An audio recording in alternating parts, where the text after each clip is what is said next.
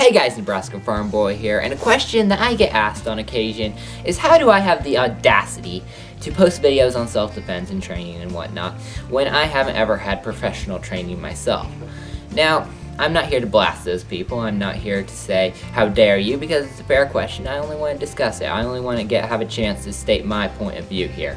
See, I never try to hide the fact that I'm largely self-trained. It probably stems a lot from being homeschooled most of my life, and I have an independent streak running through me about a mile wide. It's not, see, I don't feel like I need permission to be a protector. I don't need someone to tell me I can do something. If I can do it, I can do it, and if I can't do it, I can't do it, and I need to work on that. Now, that doesn't mean that I don't learn from everybody I possibly can. No, that's far from the truth. Everything I know has been learned from people who are older and wiser than me. I'm not trying to make up a new form of self-defense. I'm just trying to take forms of very good established self-defense from people who are much smarter than me and mix them all into a form of self-defense that works for me. And if it works for you, that's great.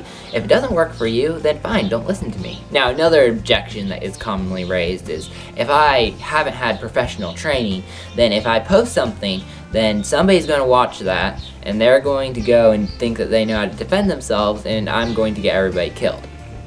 Here's the problem with that logic. See, if anyone thinks that they can watch any video, no matter how good that video may be, and learn how to defend themselves, they're stupid. See, they are going to get themselves killed, and it won't be any fault of the YouTuber who posted that video.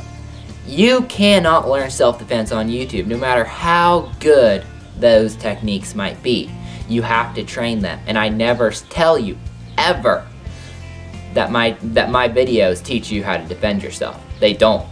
My videos are only meant to give you inspiration and maybe some helpful information on how to train to defend yourself. See, you've got to work hard in order to defend yourself. There's no shortcut to that. In order to be a protector, you need to be working towards that goal, and you need to be putting in hard physical work. See, I hear these things, people say stuff like,